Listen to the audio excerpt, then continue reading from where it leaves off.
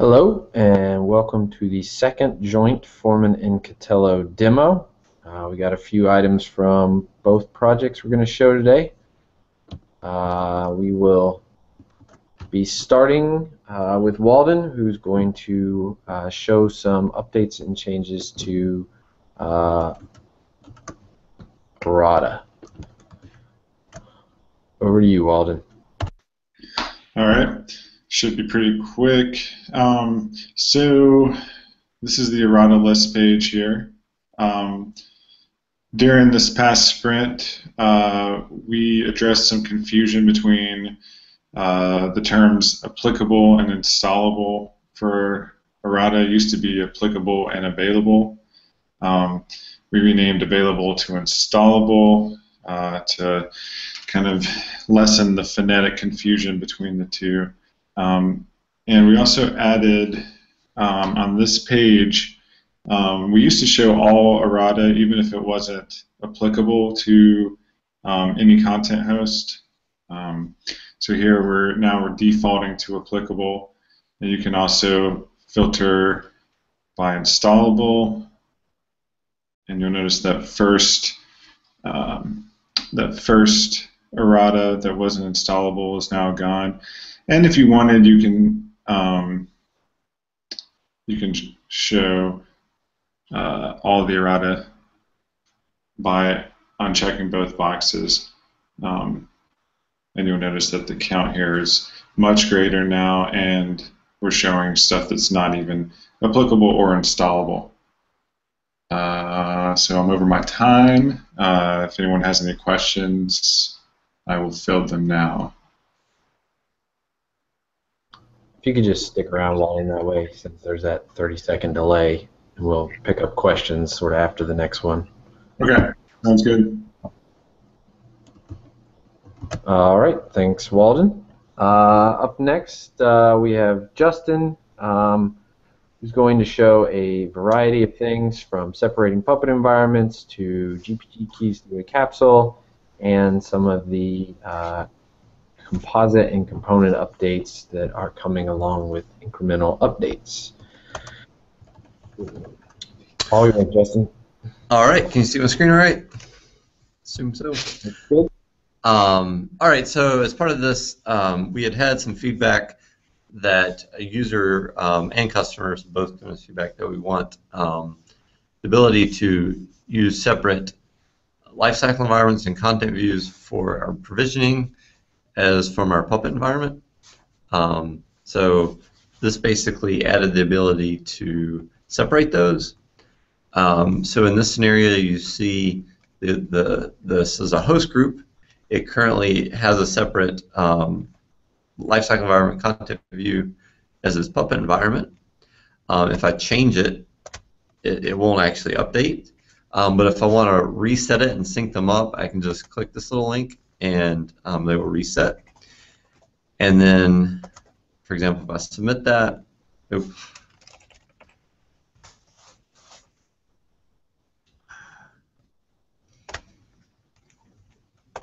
Apologies. And then, so now they match. If I go in and change it, the Puppet environment automatically updates as well. And this carries on to hosts. If I go into a host,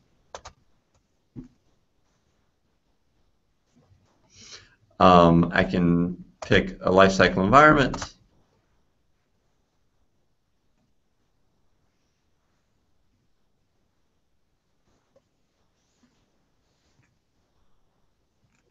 A content view, and it will fill in the Puppet environment. If I select a host group, the inheritance will carry through, and actually I selected the same one, I think, as the host group, but the inheritance will carry through, and it will select here. This works together with, on the host group screen, the activation keys tab, so it now uses those instead of the Puppet environment. It works on the provisioning templates on the host object to properly calculate the Kickstart URL if you're using a content view for kickstarting, and generally just allows the user a bit more control over where their content and their Puppet content is coming from. And then next item, let's see. I'll skip this one for now, but keeping track of components. So previously, once you created a component, let me go back to this tab so it doesn't log me out. Once you created a component, we lost all track of where the published, or once you published a composite version, we lost all track of where that composite version came from, what it was made of. So here we added some tracking. If we go into our composite here, and we'll go into version 2.0,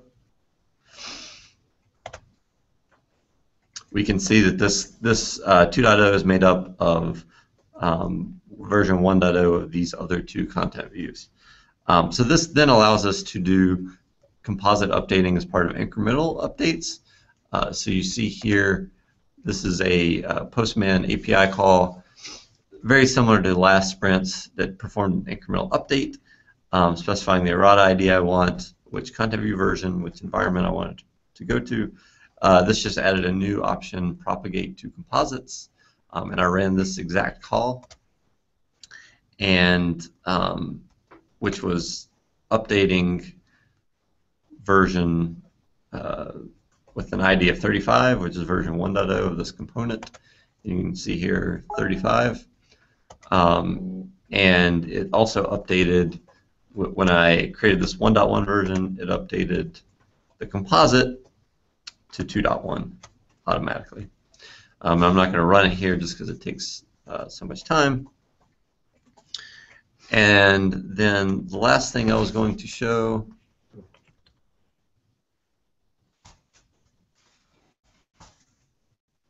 was adding GPG key support to the capsules, or sorry, being able to proxy the GPG fetching through the capsules, so that if you had a repository that was protected by GPG key, it would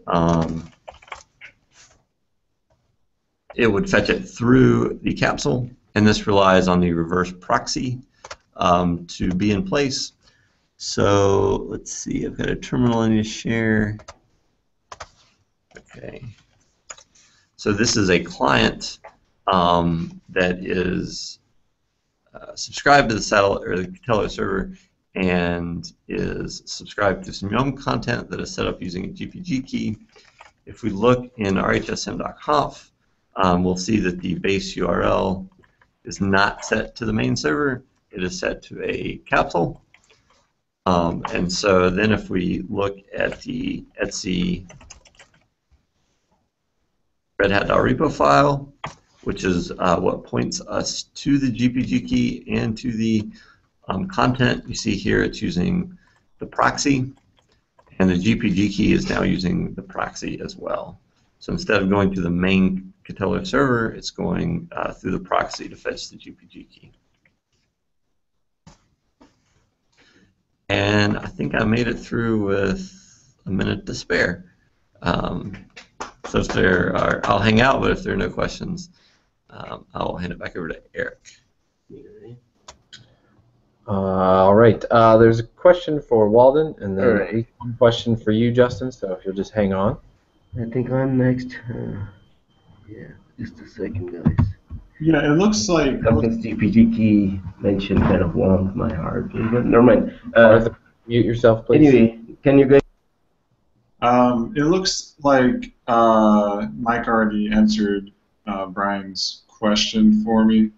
Yeah, basically, applicable just means that the host needs the errata, and installable is that it needs the errata and it can actually install it because it's available in the lifecycle environment. All right. And then, Justin, for you, if it was a new host group, will the Puppet env default to the one from the content view lifecycle environment?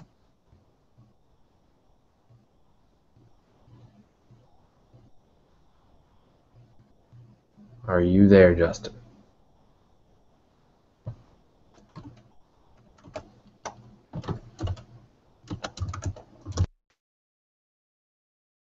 I guess he decided to mute himself.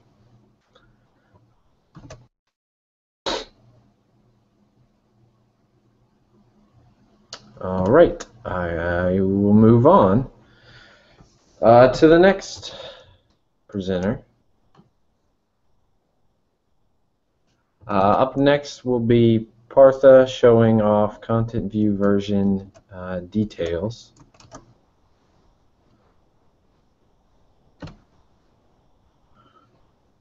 Over to you, Partha.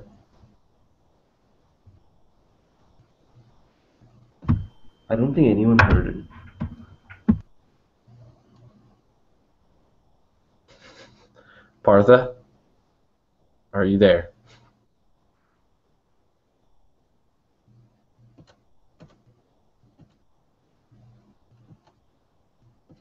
All right.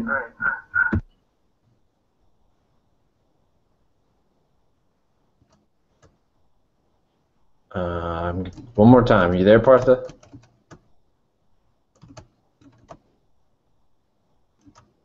Okay, we'll try and circle back. Next, then, moving on, we're going to Alex, who is going to talk about testing multi-capsule sync. Hello? Hello, can you hear me? We can. It's all yours, Alex. Okay. All right. So I have, first off, I'm Alex Cross. I work with the performance engineering team. I'm going to be just kind of quickly going over some of the multi-capsule syncing tests that I've done. So there's many variables to test here: the number of capsules, the size of RPMs, the number of RPMs that I'm syncing, the number of repos that I'm pushing to those, and then what operating system I'm running it on top of, as well as tunables within those operating systems, and some of the different things that you can configure within the application itself. So here's my test bed. You got Satellite 6 servers, that's running Katello, Foreman, Pulp, Candlepin, all there. And I'm pushing the content from that Satellite 6 server out to the capsules themselves. The capsules are virtual machines because limited on hardware assets. So I have 3 machines that have 7, 7, and 6 number of capsules pinned to each of those machines. Each of the capsules just have 2 virtual CPUs. Then I also have a monitoring and workload server there that's using the hammer command to push that content to those capsules. So here's some results. Before I go through these results, let's kick off a quick demo here. So this is on the, I'm not sure if you guys can see this, if it's big enough or not, but this is my test case script. I'll start that off. It's going to run against 20 capsules. I'm going to sync 2048, 256 kilobyte RPMs to each of them. I'll also start off just a monitoring script on, this is the Satellite 6 machine, and this is one of the capsules. There's 20 of them, so it's pretty difficult Alex, to watch 20 trying of to show us the terminal. All we can see is the presentation right now. them. You may just need to swap what you're sharing. Yeah, how do I do that? Stop and then try again. Entire screen. All right, can you see it now?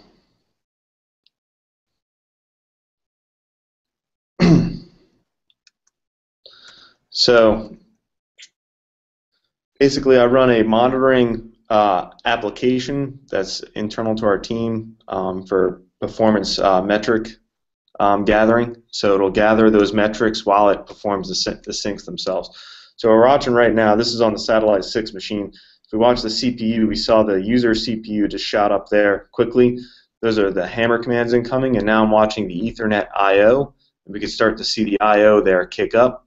That's all the capsules are hitting the Satellite 6 machine now, requesting that content. So we can see the accumulated I/O is growing we're at about 1 gig right there, and 2 gigs, 3 gigs, 4 gigs, 5 gigs. So it's quickly pushing this content out to those capsules. I'm sorry, the capsules are quickly grabbing the content off of the Satellite 6 machine there. We can even switch over to the capsule itself and see the Ethernet I/O down this column in megabytes, and you see that it actually synced all 512 megabytes fairly quickly there. So once we'll go back here, and we're still waiting for that sync to finish on those 20 capsules. The Satellite 6 machine is still getting hit for some Ethernet I/O. Oh, it just dropped now down to 0, so all the capsules have got their content now. So now we're just kind of waiting for Pulp to do that last little bit of post-processing of the files. We can even look at the individual capsule and see that that I/O accumulated has pretty much stopped at this point. And it's actually completed all the syncs. So on the Satellite 6 machine itself, I maintain I output all of the timing values out to these files right here. So for all 20 capsules, I have all 20 timing values. I'll go like that right there, and I already pre-baked a command to just grep for the real times out of them, and then split that into seconds, and then run that through this little Python histogram script right there. So I can look at the histogram results. So we can see the mean for all capsules to sync that content took 54 seconds. The max was 75 seconds. The minimum was 43 seconds. So that's pretty cool. We're able to get that content pretty quickly. While that's pushing, that already pushed my metrics. I'm running out of time here. This is where I keep all the metrics, so I can look at the satellite server's CPU right here. So we can see the CPU usage on the satellite machine itself. Not that much for pushing to 20 capsules there. And let me close this out with just going back to my graph here.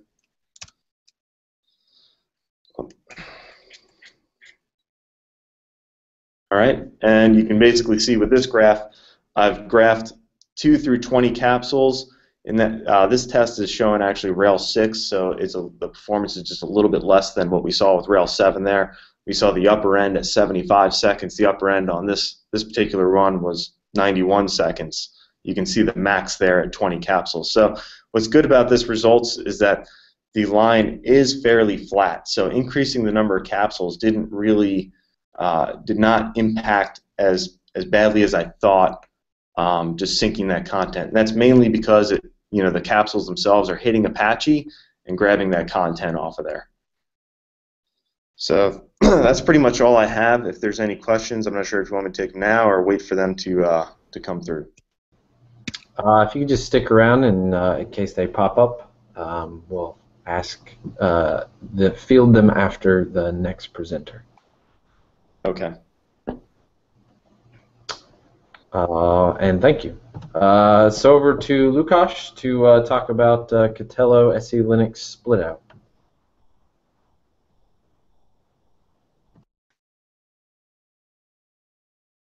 Can you guys hear me?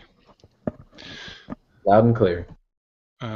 Great. So share my screen. Google Hangouts share.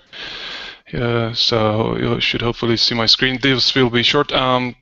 I've extracted our Foreman Linux rules for Katello plugin into a separate Git repo. It's called Katello Linux, and the important thing I want to tell you is that it's a new repo under the same URL. So you need to delete or wipe off the old one if you have to check out and check out a new clone a new.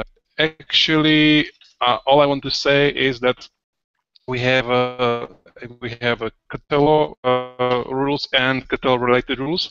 For example, Elasticsearch things, and I will be poking around when I need to review or test some things, because I'm maintaining the thing and try hard to test things, but usually I struggled, and this was the problem when this was in Foreman Linux, because Dominic was the only one who volunteered to test and review the stuff. So I'll be likely, when there will be some patch in regard to the, well, let's say Docker, I will poke Docker guys to test my changes there. So the thing is to improve our workflow and to push changes into Katello as Linux as soon as possible.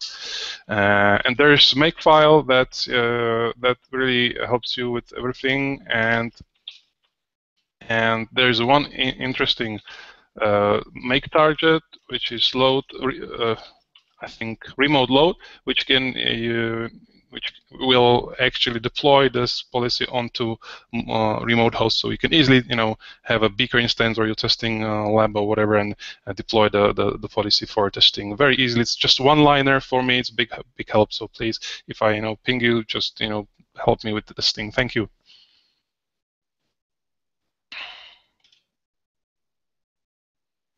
How do I unsure?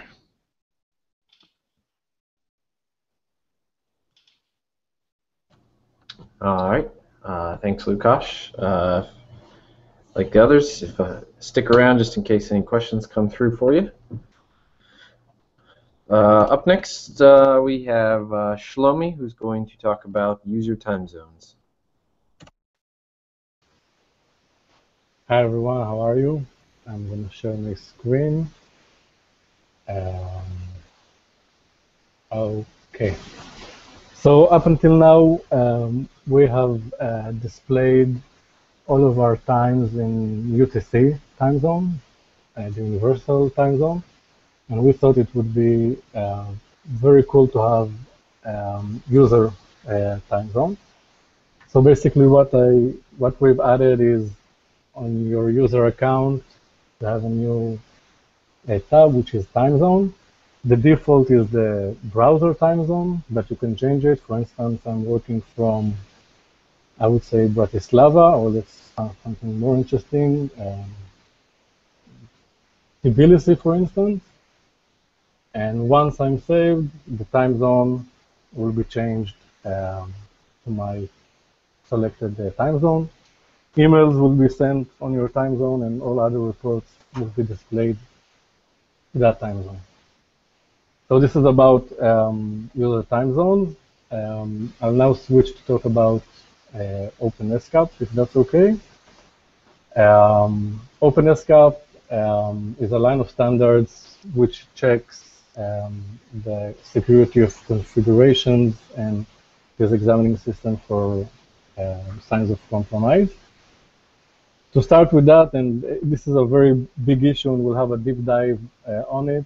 To start with that, we need to upload a new SCAP content. You give it some kind of a title, for instance, rel, and choose the file that you wish to have. Let me, for instance, say that this is my time zone. It's a specific set of rules which then goes and tests on your client machine. Once it is uploaded, I can create a new policy from that SCAP content. So I go to policies and create a new compliance policy. I give it a name. Let's call it, for instance, rel policy. I can then choose to which SCAP content I wish to have it working. So I can choose the rel one and select the profile that I wish to test with. Note here that I need to ensure that the same SCAP content is uploaded to the host that I wish to examine.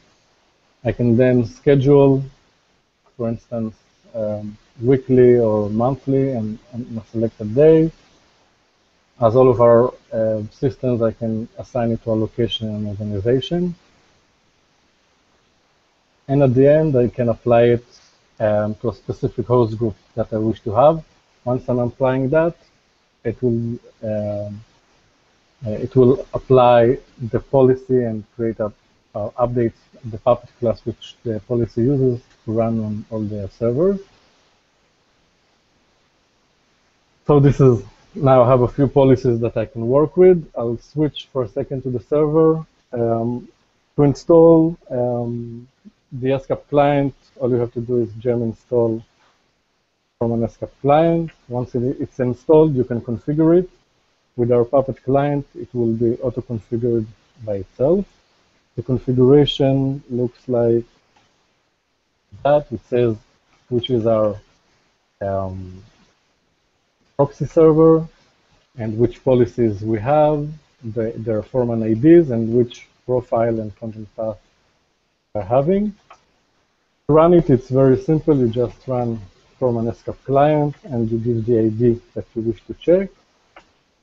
It's running it. It takes a minute. It tests all the security compliances that you had on your SCAP content.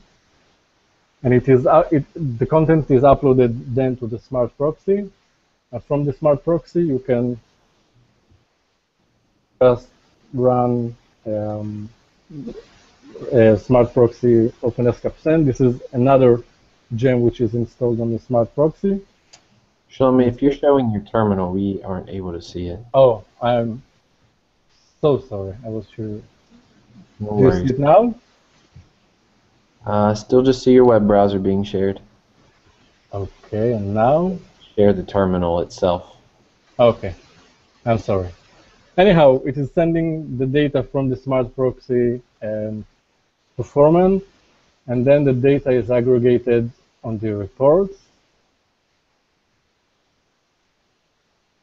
On the reports, you can see, according to your host name, how many tests have passed, how many have failed, and if there are any other issues that you may want to take in attention, so it also displays it.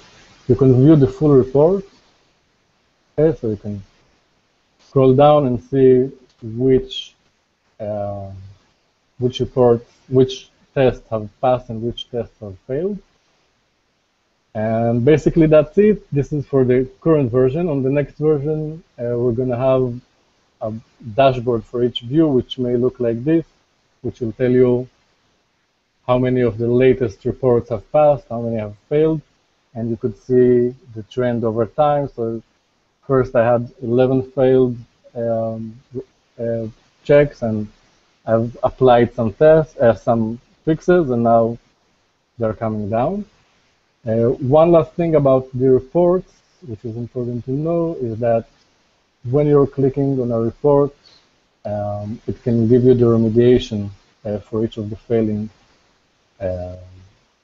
tests. So you can click on a linking disabled, for instance, the status is failed, and it's telling you what are the steps you should do to fix it. That's it. Thank you very much. Thank you. It looks like we have a question about time zones for you, real quick. The question is, will time zones be reflected in plugins such as the Katello Angular-based UI or other plugins? And what about showing that time zone in Hammer API calls?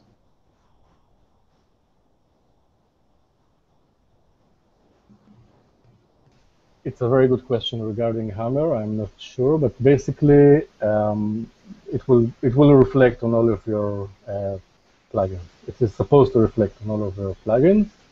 If there is an issue on a plugin, there are lots of times which we use the get local method, that should be removed, and then it will use the user's time zone. All right. Thank you. Up next, we have Greg, who's going to give us a networking recap. Thanks, Eric. Sound okay? Good. So, clear. Good. Sorry, I've obviously just come back from something else, so I hadn't had time to do the tests.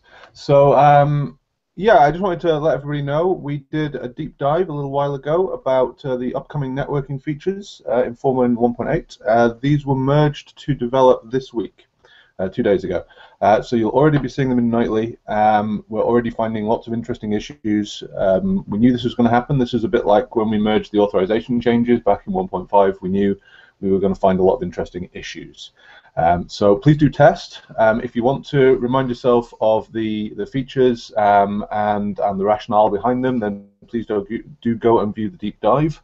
But just as a very brief reminder, basically all interfaces on hosts are now first-class citizens. There is no more implicit interface on the host object itself. So host.ip, host MAC, host subnet, host domain, these are all delegated to the interfaces model now. So this can lead to some interesting situations, particularly if you're doing things like scope search by subnet. Might need some updates. Just things to be aware of. We're also interested in use cases, feedback. There's still a lot more networking work to do. There's a tracker, I believe it's 2409, if you want to go and have a look at what we've already got planned. And we're interested in what everybody else comes across while they're using it. Yeah, that's all.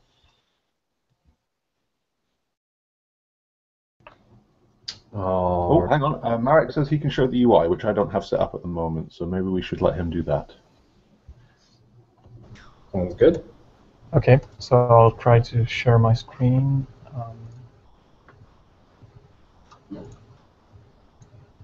So I hope you can see my browser. So as Greg said, we have basically extracted the primary interface. So when you want to build a new host, you can see the changes. There are still some small issues, but it should basically work. So now when I filled in some basic information about the host, I can go to Interfaces tab, and you can see that we no longer have a big form for all interfaces, but it's per interface, and we display the interface in the model window. And you can see here that the DNS name for that primary interface was taken from the host name, and it's synchronized. So if I change it here, go back to host, I see the change also here. And to reflect that, I also see the host name in the header. So when I create a second interface, I give it some other name. And now I can make it primary. You can see that the host name changes as well. So I can select primary and provision flag, and this also means that I can now have two separate subnets, one for provisioning, one for one being primary, which basically gives the host a fully qualified domain name that is used, for example, in a Puppet certificate. Yeah, so one more thing, important change. When I add a new interface, we also took the fields from the Compute Resource tab. So here I can map it to the virtual interface that's being created in a libvirt. I can select the subnet that it will be attached to. Here's also the notification that we moved this from the virtual machine tab, so you can set it in the networking tab. So that's quickly it. Also, one more detail: when we are in a host show page, we added Nix tab here, so you can see all interfaces of that host, and you also see the primary and provisioning flags. So that's about it, unless there are any questions.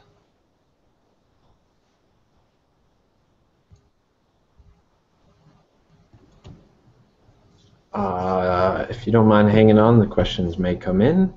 The last thing is we are going to circle back to Partha to show some of the Docker content view details work that we tried to show earlier, but we had a bit of a miscommunication between ourselves.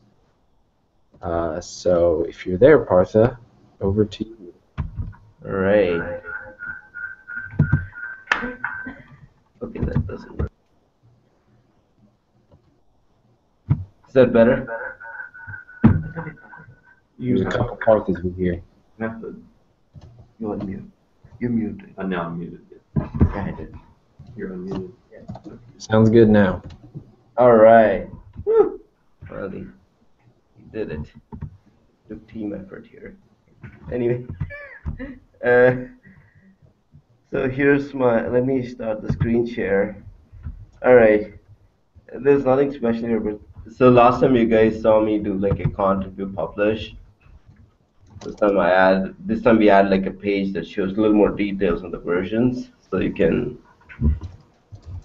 And my friendly page will load. You should be able to see. So, so here are all the published versions of this content view. Click on versions. All right.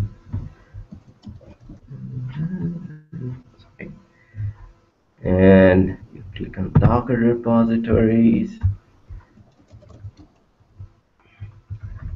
And voila, there it is.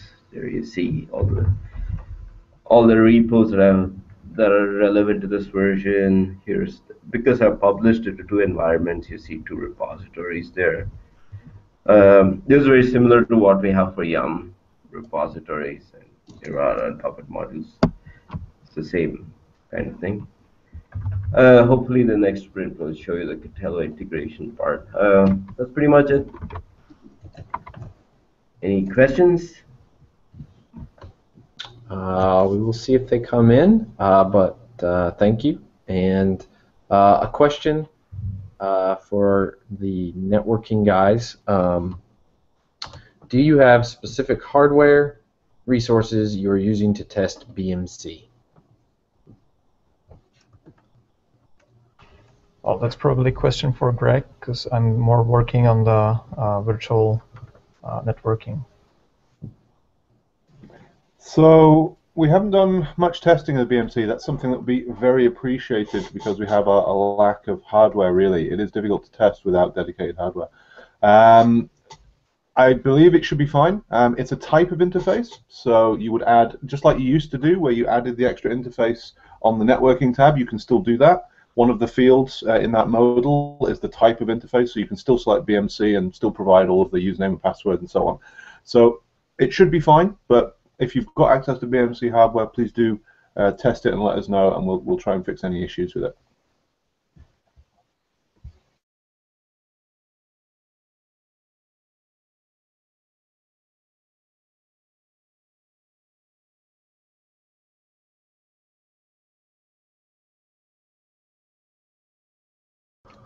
All right, that looks like the end of the questions and the end of the demo.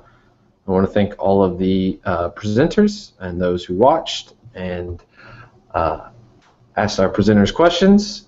That's it. Thanks for coming. See ya. Bye, guys.